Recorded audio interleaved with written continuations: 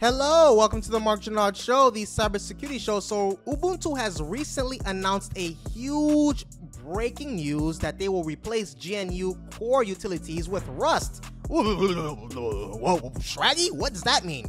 I'm going to talk about it in this video, so without further ado, let's get right into it. We're going dark. So Ubuntu has announced plans to replace the GNU core utilities with Rust-based implementations, starting with the upcoming Ubuntu 25.10 release. So this significant change aims to modernize the operating system by adopting more memory safe and potentially faster alternatives to traditional Unix utilities. Now here's the key points, right? Here's the meat and potatoes of this. We have the replacement plan. Ubuntu intends to use programs from the utils project, which is a Rust rewrite of core utilities like, the CP, MV, etc. Now, the motivation is the primary reasons for this change are enhanced security, through memory safety and potential performance improvements. Let me know if you think it actually needs security improvements in the comment section below.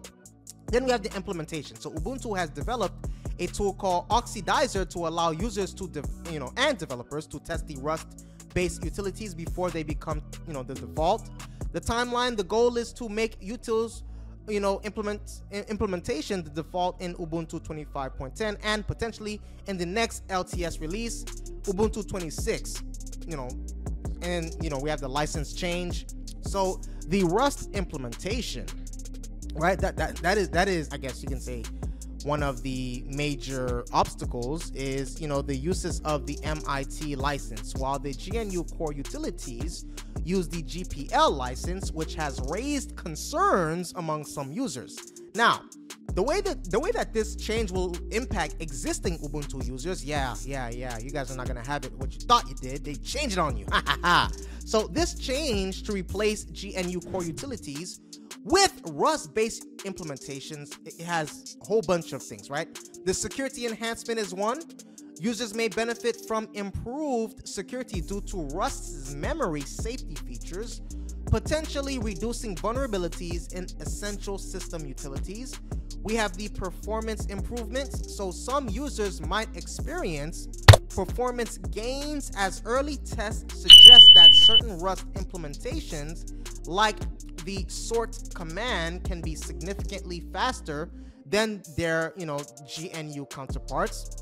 We have the compatibility concerns. So while the utils project aims for 100% compatibility with existing tools, users may encounter subtle differences or issues during the transition period.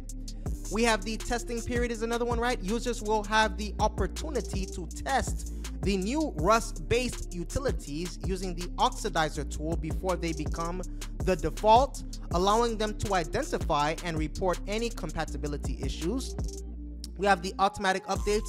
So existing Ubuntu users will likely receive these changes through regular system updates, particularly those using Ubuntu 25.10 or later versions. There's also a potential learning curve, right? Some users, especially those familiar with GNU utilities specific behaviors or options, may need to adapt to any differences in the Rust implementations. There is the license change too, right? The switch from GPL, which is the GNU utilities, to MIT license, the Rust implementation, may have implications for users concerned about software licensing, though this is more relevant to developers and distributors than typical end users. Now, here are the main benefits of using Rust over GNU for these utilities. You have the enhanced memory safety. So Rust's ownership system and strong type checking help prevent common bugs like the null pointer dereferencing and buffer overflows, which can occur in C programs. So this improved safety is crucial for essential system utilities. We have performance improvements. So Rust's performance is comparable to C, often providing faster execution times and lower memory usage due to optimizations and zero-cost abstractions. For instance, TileD reported reducing memory usage from 5 gigabytes to 50 megabytes by writing or rewriting certain Java HTTP endpoints in Rust. We have the concurrency handling. So Rust's built-in concurrency model allows for safe and efficient handling of multi-threaded tasks, potentially leading to better performance on modern multi-core processors.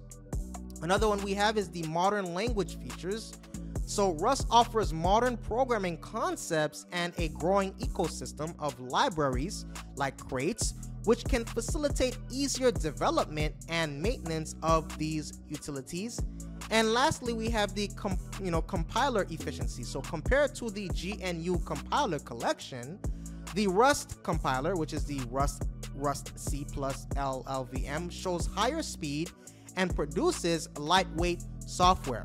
So that is what I have for you today. Please take a moment right now to hit that subscribe button and the like button. If you gain value and you want more videos like this, hit that subscribe button, hit the like button. Also, let me know about your opinion in the comment section below. Do you like this new development? Yes or no? See you in the next video.